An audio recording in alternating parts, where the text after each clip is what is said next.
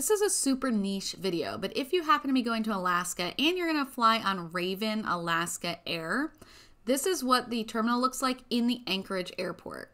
If you're coming in on another flight, you will need to leave the secure area, go check in at Ravn, and then find their little hallway to get on these propeller planes that go to small destinations around Alaska and enjoy the trip. Anchorage is such a beautiful airport to fly in and out of.